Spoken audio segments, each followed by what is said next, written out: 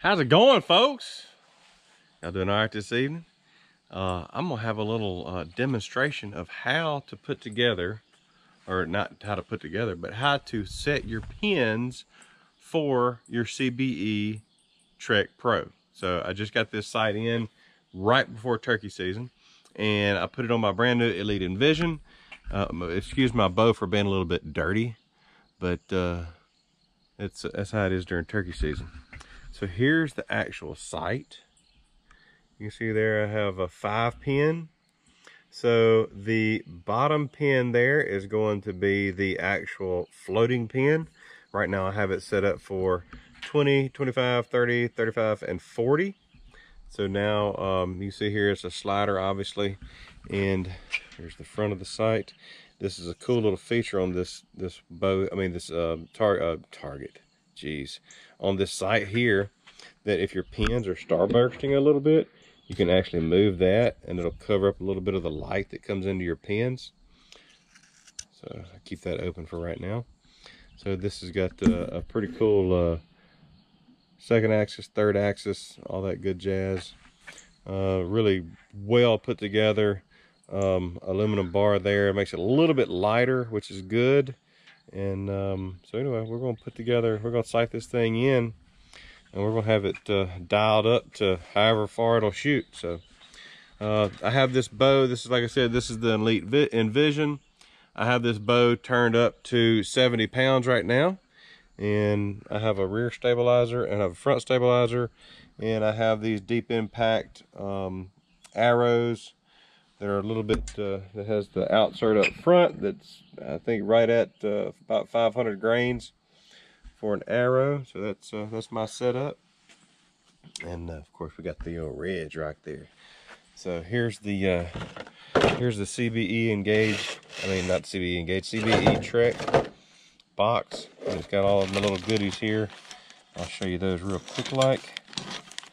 This should be pretty easy. It's not actually too much different than the setup for the CBE Engage Hybrid. So I think that's gonna be it there. Yeah. So I get my. So you see there, if you don't like the neon fluorescent green, there are actually some other colors that you can have here. Let's see if I can pull these out for you. What's in the goodies in the bag. So you have the fluorescent, I don't know, kind of red maybe.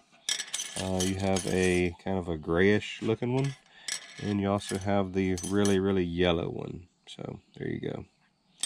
Then of course I have the gauge here that we'll set it on 30.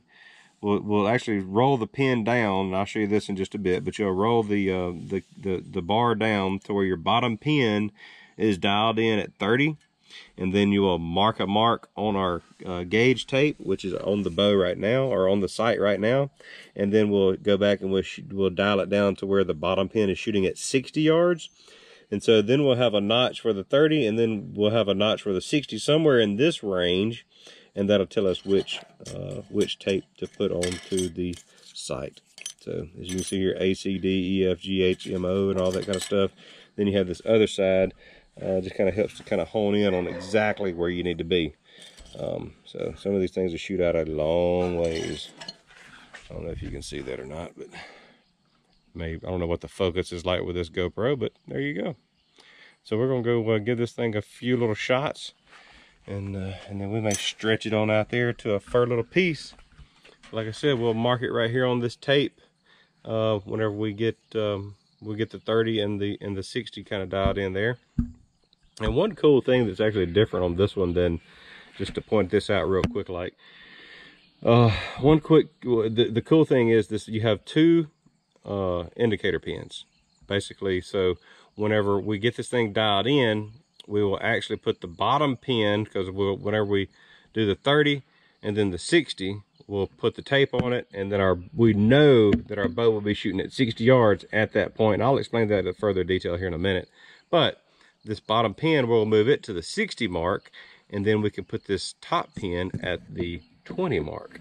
So what that will allow us to do is to give us an idea, like say if you dial it down to 60, and then all of a sudden an animal pops up at 30, then you'll have a pretty good indicator as far as where your pin would be sitting. So if you turn this thing, it's on 40, you turn it down to 60, that top pin may be on, say, 35. So in a deer, we'll say a deer's at 25, then we just need to aim like really low, right, you know, kind of at the bottom of the deer. So anyway, I'm gonna explain that here in just a bit, so y'all hang tight. We're gonna get this baby lined up, and we're gonna stretch it on out there. Cause you know why? Because I'm headed to Texas next week, or the next week, to do a black buck or axis deer or aoudad or whatever walks out first. Me and Lacey are going out there. We're actually going on our honeymoon first, and we're gonna go to San Antonio for about 3 days on the Riverwalk, have a good time, do a little spa day and all that kind of good stuff. But then we are going to hunt and see one of my good outfitters out there. So anyway, but stay tuned. We're gonna get this baby dialed up. All right, so I made a couple shots at 30 yards. And just one thing that I do, and this is just me, you don't necessarily have to do it, but the 20 yards, whenever I had or the original where I had it set up first, I would mark that top little indicator right there, because that's where my 20 yards was. All right, so but I had to dial it back up because I had to get my bottom pin right here shooting at 30. So that's what I did. So now it was based off of that bottom mark right there. I'm gonna put a little tick right there, and that's gonna be my first mark on the tape. So hang tight and I will get you right back. All right, so got my little mark made on there. So as you can see, where'd I put my pencil at? As you see, I put the extra long mark, or I say extra long mark, a longer mark right there. All right, so that's my 30-yard mark. So now I'm gonna dial it back down, and then I'm gonna get it somewhere around in here probably, and I'll get it dialed in at 60, and then I'll put another mark, and then we're gonna go put the gauge on it to know what tape to put on there. So I hope everybody's following around with that today.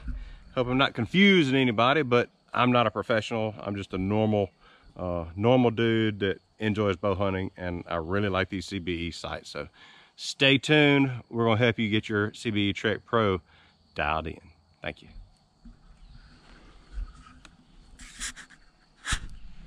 All right, folks, I'm gonna ease on back here and give me a couple yards, try to get this thing dialed in at 60, and then I'm gonna make another mark.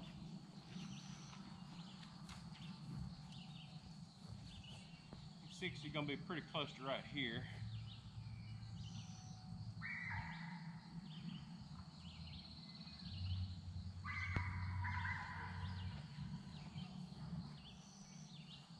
Or maybe closer to here.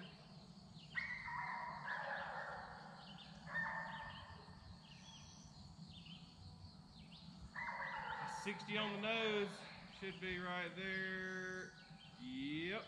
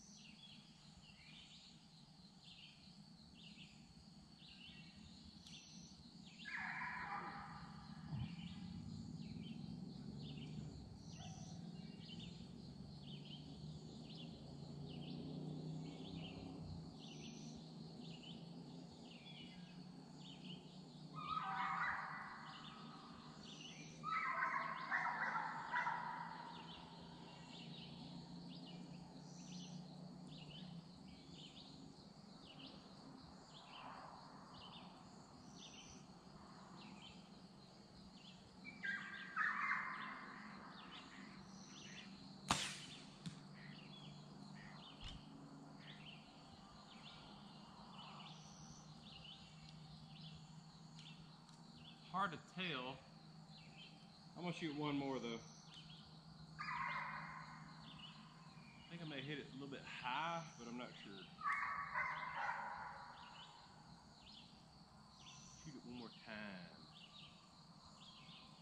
Actually, I think I'm gonna pull it back just a tad. Shoot it right there.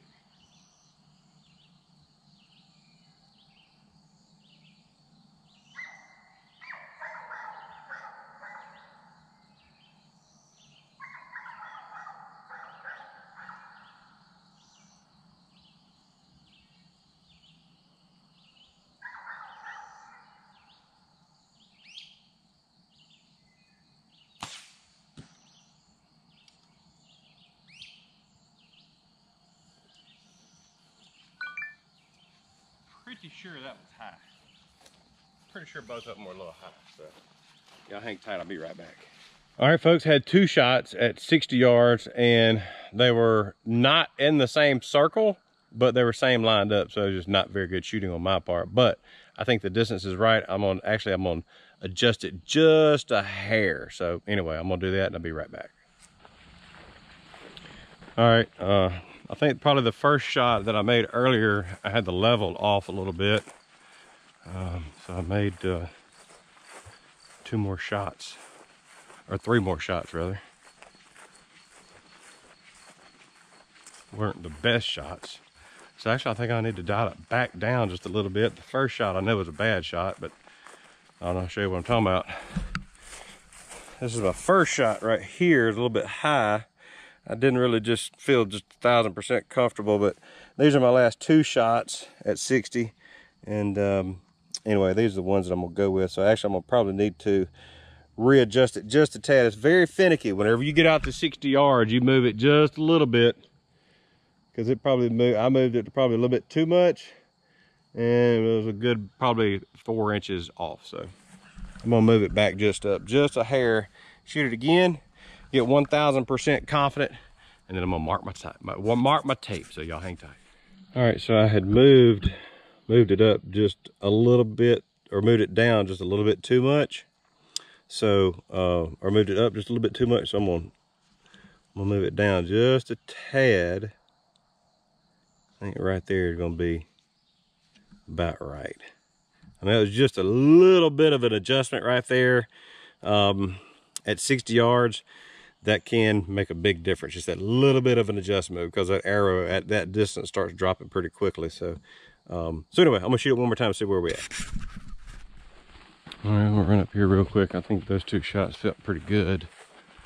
The first shot was a little bit higher. Remember, I'd adjusted it. I adjusted it just a little bit too much. And then the second shot's a little bit lower, which at 60 yards, I just don't know how much better I can get. I mean, I'm shooting at this. I made sure my level was right, so my right and left is all good right there. But like I said, that second shot, I adjusted it just a tad and hit right there. So I think I'm gonna adjust it just a little bit more, shoot it one more time. I know, I'm a perfectionist, but you know, I do the best I can. All right, made me a little bit of an adjustment, and I think I got it exactly where I want it. Exactly. That would be a dead deer or whatever. Maybe a dead axis. Yes, a dead axis. All right, well, I'm gonna mark my tape and see what gauge we need. Hang tight, folks. All right, folks, so now you see where this this bottom pin right here is marked. I'm gonna put a mark right there, and that's gonna be my 60. Oh yeah, I don't know if you can see that or not, but that's gonna be my 60-yard mark, like right there. It's starting to get a little dark. So, and then again, this bottom pin right here is my floating pin. So I'm gonna make a mark right there, and I'll come back. Folks, I'll tell you something else too. Whenever it's time to see where these 2 marks line up on your gauge, which that's the gauge, And yes, I wear my gloves when I shoot because that's how I do when I hunt. So anyway, so I'm gonna take this gauge off so that way I can get a good measurement of it right there on the site and know exactly what I need to do. So hang tight. All right, I took the actual tape off and I unscrewed it because it's just a lot easier. Sorry about that. It's just a lot easier to gauge this thing. See if I can do this with one hand right here. It's just a lot easier to gauge this thing when it's not attached to the bow. So I don't know if you can see that or not, but I'm lining up my 30-yard pin at the top one, and then the bottom one will be where my 60-yard is.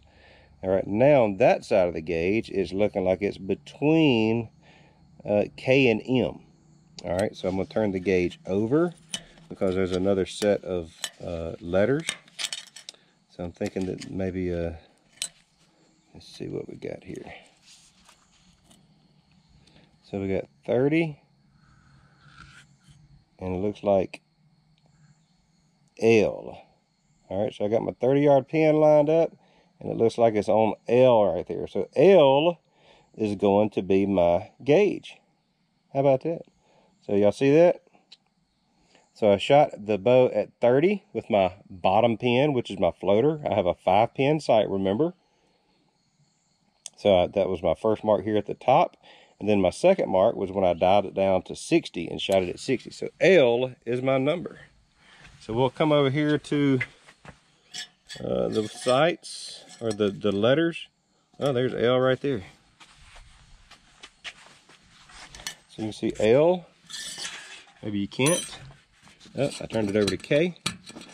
Turn this thing back over to L. So there's my sight tape that I'm going to screw onto my bow, and it should be on out to 110 yards. It's fun to shoot out that far. So anyway, I'm gonna get this thing put on. I'm gonna show you what the next step is. Keep watching.